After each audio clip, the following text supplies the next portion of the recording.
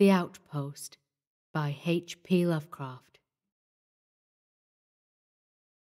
When evening cools the yellow stream, and shadows stalk the jungle's ways, Zimbabwe's palace flares ablaze for a great king who fears to dream.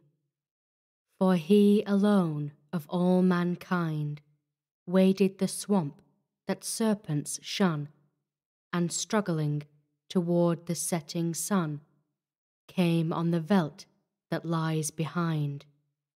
No other eyes had vented there, since eyes were lent for human sight, but there, as sunset turned to night, he found the elder secret's lair.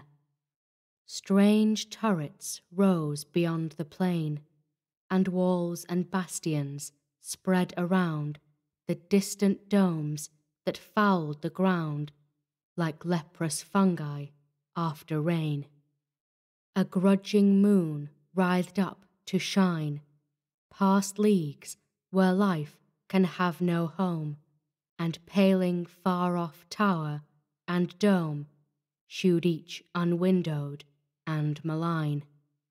Then he who in his boyhood ran through vine-hung ruins, free of fear, trembled at what he saw, for here was no dead, ruined seat of man. Inhuman shapes, half seen, half guessed, half solid, and half ether spawned, seethed down from starless voids that yawned in heaven to these blank walls of pest.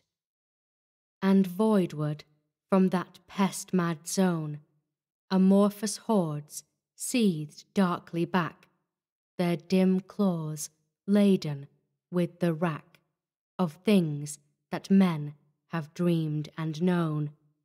The ancient fissures from outside, were there not tales the high priest told of how they found the worlds of old, and took what pelf their fancy spied? Their hidden, dead-ringed outposts brood upon a million worlds of space, abhorred by every living race, yet scatheless in their solitude. Sweating with fright, the watcher crept back to the swamp that serpents shun, so that he lay by rise of sun, safe in the palace where he slept. None saw him leave or come at dawn, nor does his flesh bear any mark of what he met in that cursed dark. Yet from his sleep all peace has gone.